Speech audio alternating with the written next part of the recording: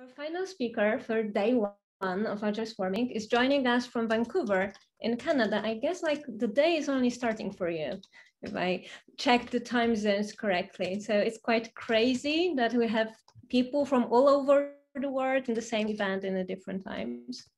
And Alister is Agile Coach also for Motorola Solutions. And he is striving to unlock the true potential of individuals, teams, and organizations, and all of that totally remotely, because like he spent only a week in the office before the COVID hit. And today, with his topic of Scrum Showcase, he will discuss, so what is the value of the Scrum Roles, and how can we accelerate the shift from doing Agile to being Agile? So Alister, our virtual stage is yours. Welcome. Thanks a lot, Veronica. I will stop the sharing and you'll be able to add your presentation now.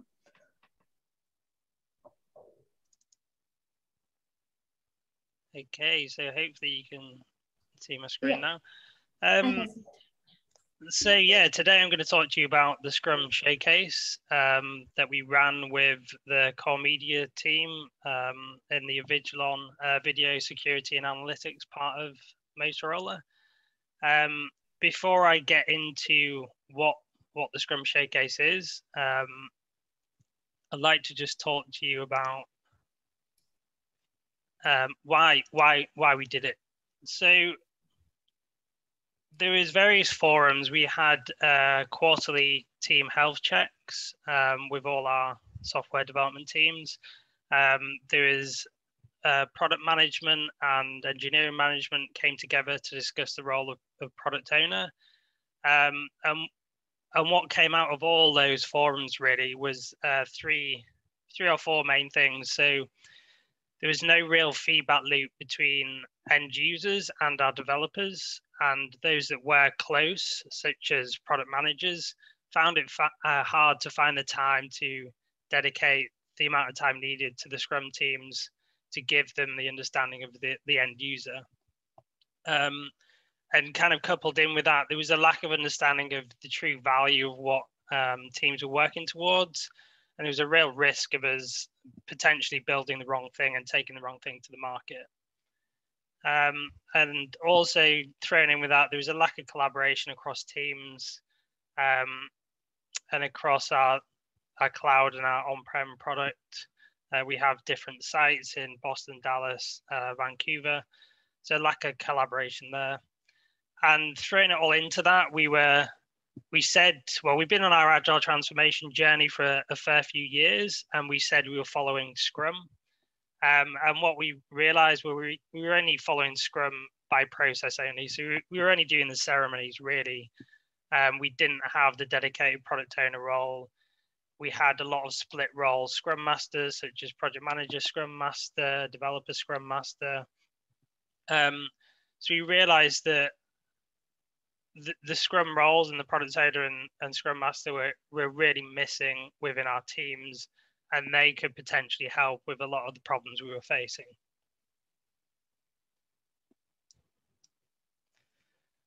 So what did we actually do?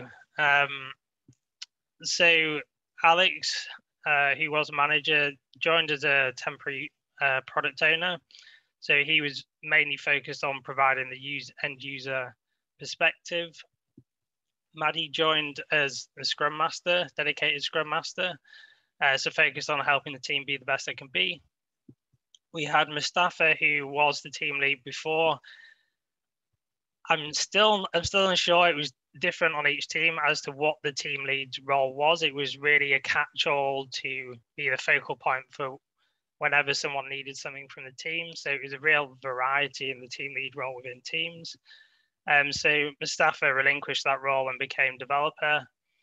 And Jared was a Scrum Master / developer, and he decided to focus solely on being a developer. So, and that was Team Core Media, and they were all supported by me in an Agile coaching capacity. So I was mainly focused on giving them the theory and help bring it to life, really. And the duration of this turned out to be 3 months, which is not a long time, but it was an experiment, just taking one team and seeing like what value can these roles actually bring. So I'd like to do a quick poll, and I know this is very early on, but I want to ask you, in the Scrum teams you work with or the Scrum teams you're in, how are the Scrum roles structured? So do you have a lot of split role Scrum Master, Scrum Master developers, for example, or product owners? Are they represented in any capacity? Or do you just not have all the roles? And this is the first time I'm using polling in the spirit of experimentation in Zoom. So let's see how it goes.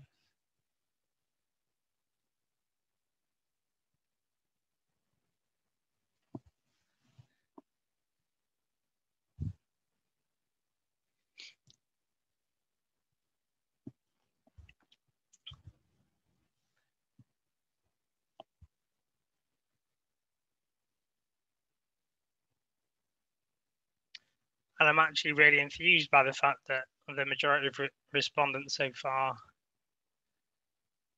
have full-time roles. That's really good to see. I'll just give you a few more seconds for those that haven't voted.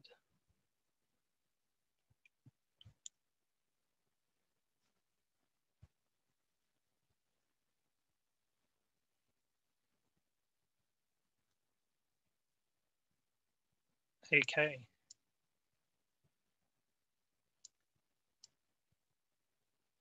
So as you can see, the vast majority,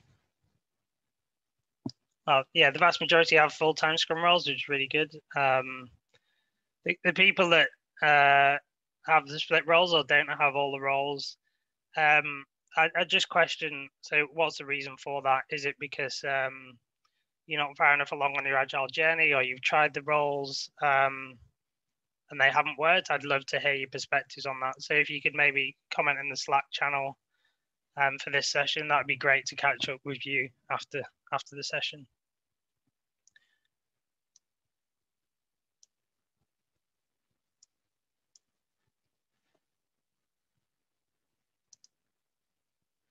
Okay, so we added all the roles to the team. Why did we do that? So what did we hope to achieve?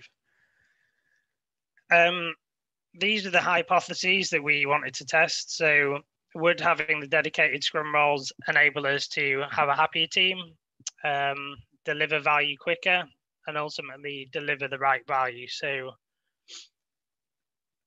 this is what we set out to achieve, and this is what we were going to test throughout and at the end of the 3-month experiment.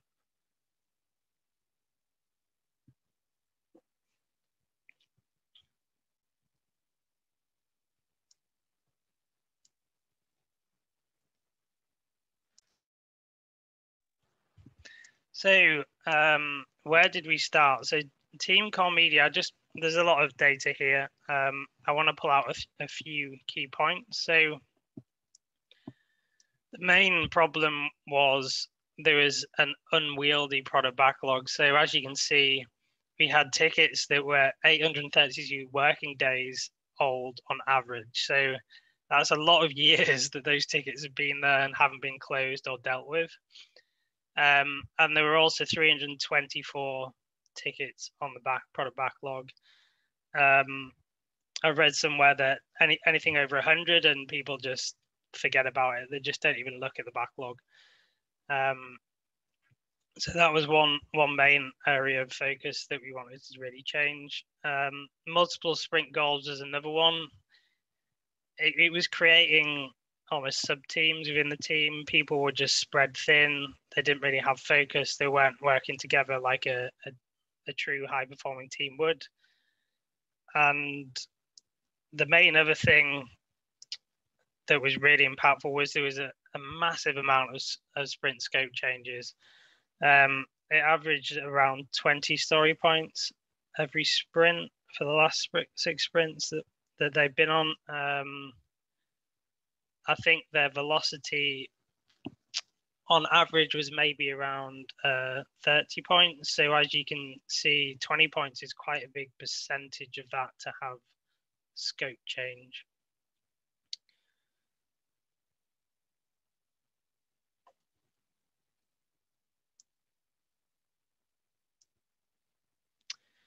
So how did we actually go about conducting the experiment, and what, like, how did we continuously improve? So so me as an Agile coach, I had regular one-to-ones with the product owner and Scrum Master, who were both new to their role.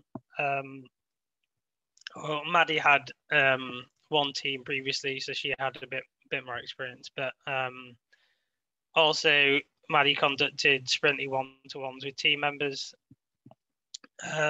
We had regular retrospectives, not only as a full team in the sprint retrospective, but myself, the product owner, and the Scrum Master did also have one every week before the retro, just to reflect on our roles and how we've been doing. We did share a lot of that in the team retro as well. We also made sure with any improvements we were making, we stayed focused. So in the realm of the Scrum Masters, Maddie was focused on the team, so any improvements there were solely focused on the team. Alex was focused on the product backlog, and I was really focused on improvements in the training I was delivering and the coaching. And of course, we were conducting this experiment over 3 months. That's quite a long time to not track or understand how we're doing. So, excuse me. We tracked these continuous improvement experiments in the experimentation log, and that was kind of organic. We didn't set out with an idea of, we'll create this experimentation log and add to it. It just kind of happened. And I'll share that later on in the presentation. So we had also another retro to basically look at these graphs that I'd created in EasyBI. I don't know if you've heard of it. It's basically a tool that pulls data out of Jira. So we looked at those, and a lot of those graphs were there to show, well, test the hypotheses or see if we're on the right track, and track those data points that I shared at the beginning. I sent out pulse surveys to the team, and I'll show you some of the questions later, but that was just getting some feedback from them on how they were, how you're feeling out of 10, whatever. And in different areas to just get an idea of how the team were doing. It was a 2-minute survey. And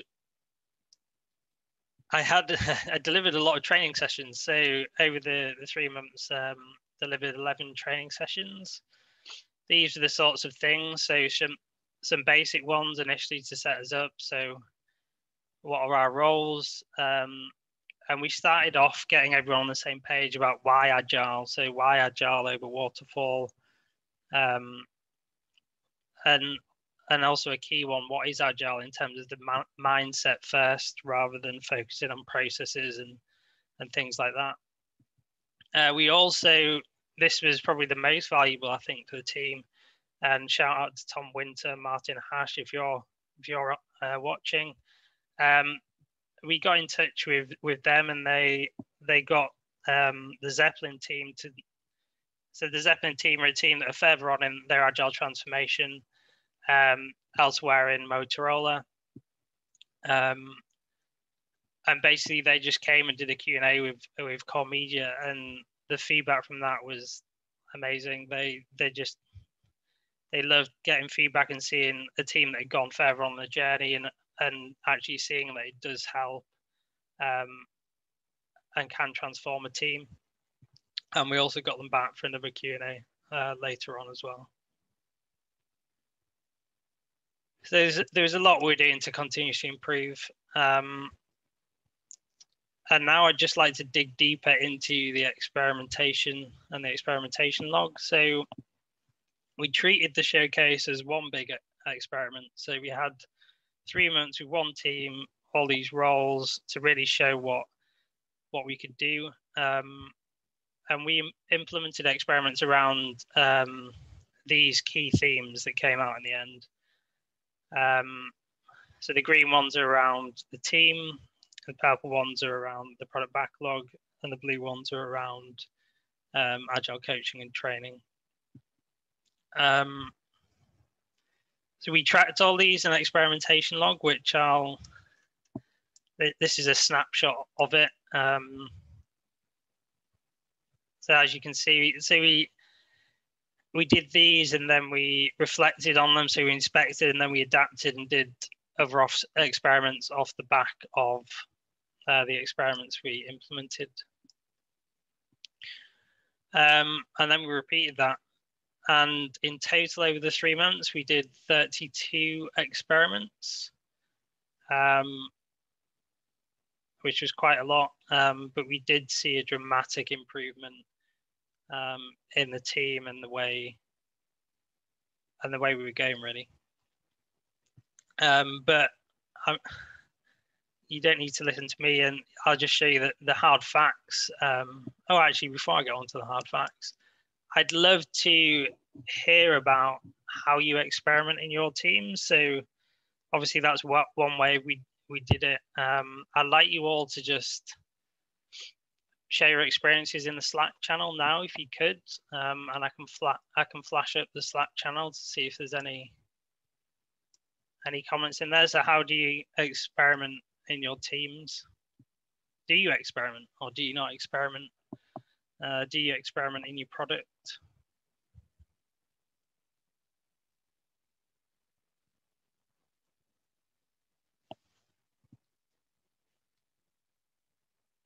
I'll just give us a few minutes now.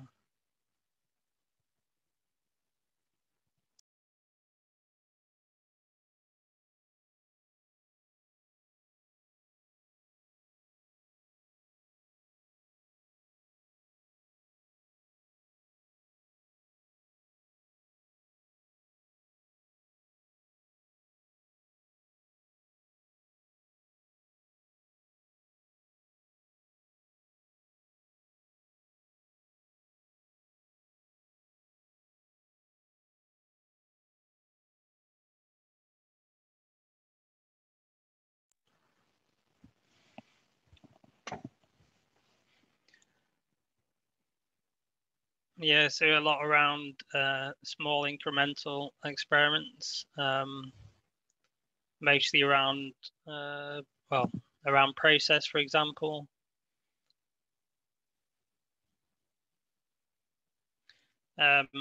Just sharing another experience from one of my other teams. We did have they had a Kaizen board, and they'd take an experiment and trial it for every so long. It'd be visible for everyone, and then they'd reflect on that. Another one here. Yeah, so improvement in the experiments in the product. We haven't got that far yet, I don't think. So I'd love to follow up on that one.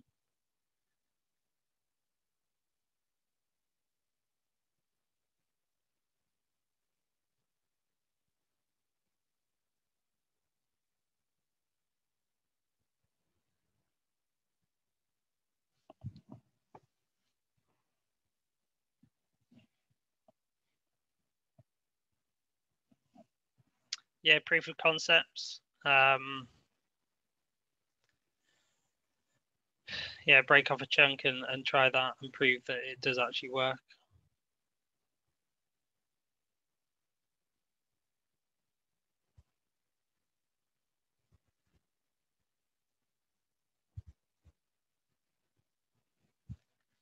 The single biggest benefit from the changes I've made, we'll get onto that in a second. Experiment with delivery. Do you want to go any further detail on that?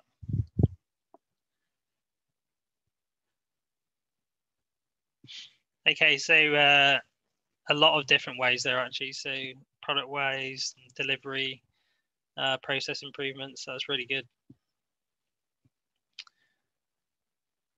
Keep adding them to the Slack channel. I will check that afterwards, and hopefully we can have some more conversations.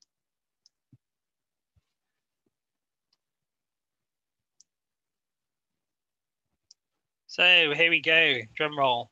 the hard data. What did we actually achieve? A big thing. So this was a lot of heavy lifting. I mean, we got the average ticket on the backlog had only been there 440 working days, which is still way too long in my view. But you know, almost half what we had initially, and a much more manageable, but still maybe too many 87 tickets on the product backlog. But to do that in the period of 3 months, yeah, was really good. We did that. Alex, well, the whole team, I guess, sat down. We tagged all the tickets by a theme. So, like, if it was technical debt theme, for example, and we just go through those different themes and cut them down. And there was a lot of prioritization around, are we going to fix it in the next 2 sprints? If not, let's close it. It's been there years. One single sprint goal, so we trended towards that. So we did do some training on sprint goals. And along with that, the team was aimed in one direction and really we're looking at focusing purely on getting the sprint goal done as a priority. The other thing I'll call out is, well, this is probably the biggest impact actually. And we did switch to monthly releases at the same time, which might have helped with this, but scope changes trended right down. So Alex, as the product owner, was really strict on what came into the sprint. So unless it was something on fire, it didn't come in. And I don't think the team had ever felt like they could do that before, or ever had anyone to shield them, whether that be the product owner or scrum master. So that trended down to an average 6 points every sprint, but as you can see, we got down to pretty much 0. A couple of things I'll say. In the 3 months we didn't, well, I would have liked to have seen improve, but they didn't, was flow. So flow through the sprint. So flow in terms of tickets getting to done in the sprint. They still took the same amount of time really. And there was still bottlenecks where they'd stay in certain columns. But I would have anticipated that to increase over time in terms of flow.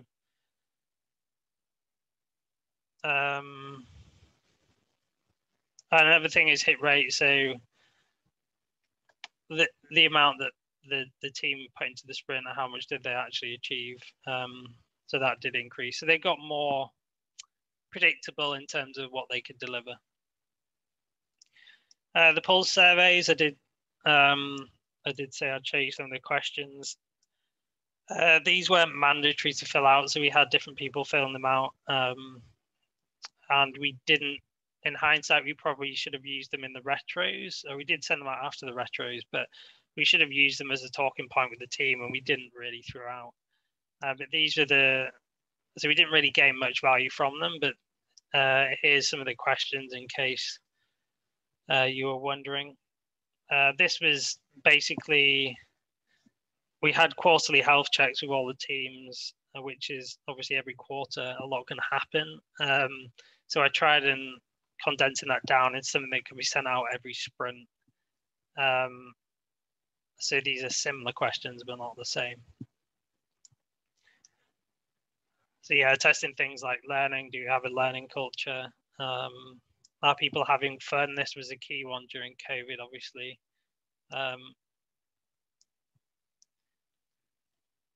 And some of these are hard to read into, like, do you feel like you're completely honest with the team? Well, if you don't feel like you're honest, how can you score high on, well, you're not going to be honest in this score, for example. So, yeah.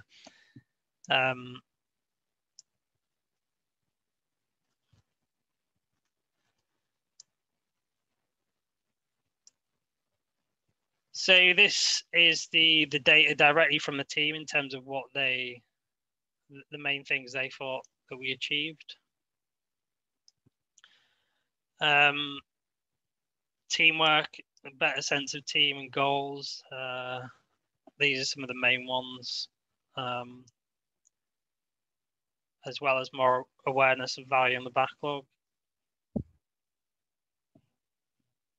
Yeah, it's just all in all, there's a greater sense of team, greater sense of understanding of value, and certainly more collaboration within the team. And if you remember the key things at the beginning of the session, this clearly helped to address some of those.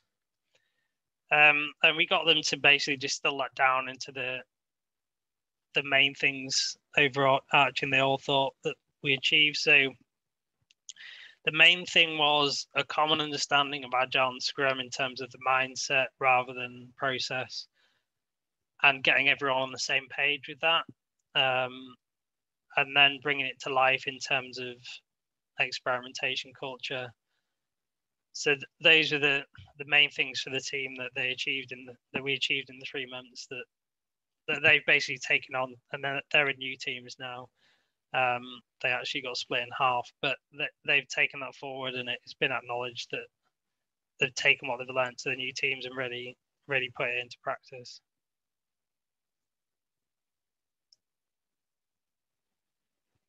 But as with all things, things can go better, and there's always room for improvement. So the team wanted it to go on for longer. So the reason why it didn't go for longer was there was a reorganization going on to put dedicated Scrum Masters and product owners in teams. So this experiment kind of, well, the reorganization kind of leapfrogged the experiment almost, but the experiment then backed us up that the reorganization we were doing was a step in the right direction, and that the new roles do add value. More exposure from other teams. Yeah, I mean, I mentioned that before. They really valued meeting other teams further along in their Agile journey.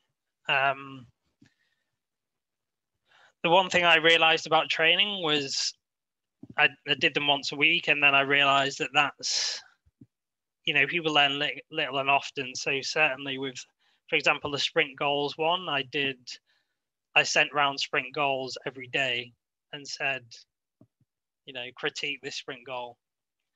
And that kept them thinking about the topic for the week. So I started having a weekly training theme where I'd reinforce it every day rather than just doing one big bang training session every week. Another thing was the experimentation log. So as I said, it grew organically and over time, and we didn't actually share that until the end. So whilst the whole team was aware of some of the experiments on there, they weren't aware of all of them, and we didn't show that until the very end. And I don't think there was a real reason for that. We just never got around to doing it. And I do think if we'd have shared it sooner, we probably would have got more ideas for better experiments. Another thing that we didn't take into account is obviously we restructured one team, but we didn't communicate that well to the rest of the business that interacted with the team. So, okay, you've no longer got a team lead, so who do I go to for X, Y, and Z? So we could have done a better job of that and communicating that to the rest of the business initially. So those are some of the improvements that could have been made. So I guess coming back to our hypotheses at the start, and I'll zoom in because these numbers move around. As you can see, the key things are that we started making at least a minor improvement in all these areas with the new team structure, some more than others. But in a short 3 months time period, I do think we achieved a great deal.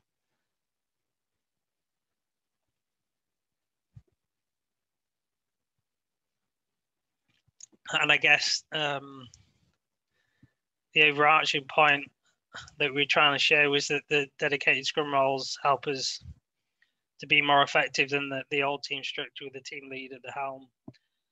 And everyone, it was resounding, like everyone thought, yeah, way better team structure.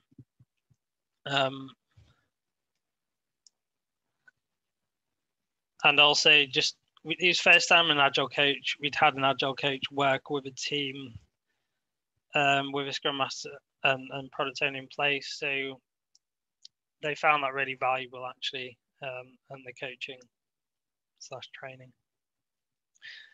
So yeah, I guess the key point is this one. So we proved that we should basically look to have dedicated Product Owners and Scrum Masters working with teams, and that reinforced that the org change we were making was the right direction, a step in the right direction in our Agile transformation.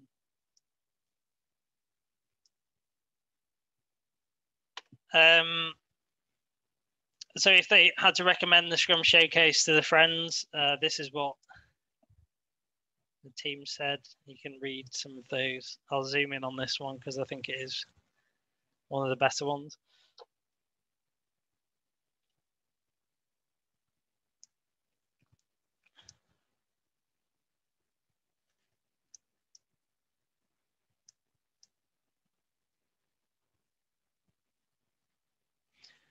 Yeah, so this kind of sums up the things that we achieved. We achieved, you know, a more stable team and a more of a team.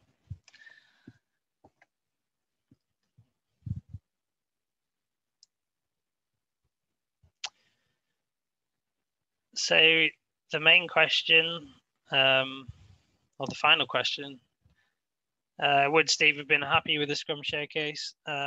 We think he would have been. We definitely demonstrated the value of having the three Scrum roles: developers, product owners, and Scrum Master. And yeah, it leapfrogged us on our Agile transformation. So, and that's the end of everything I have to say. I can now open up to questions. I'll stop my sharing.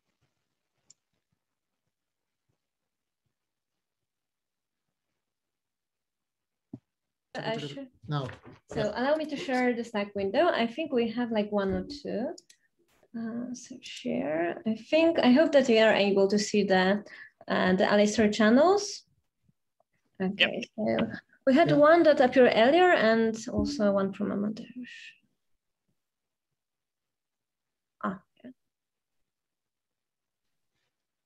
Yeah, so I can answer the what do you think is the single biggest benefit from all the changes? I think the biggest benefit was getting people to understand that you can't, well, Scrum isn't just a process, right, that you can follow. And if you are going to follow Scrum by the book, at least follow it by the book and don't pick and choose the things you like, and getting everyone understanding that Agile is a mindset. It's not just something you can do. You've actually got to, you know, live and breathe it. And we've still got a way to go with that, but I do think that people are coming along on that journey and understanding that now.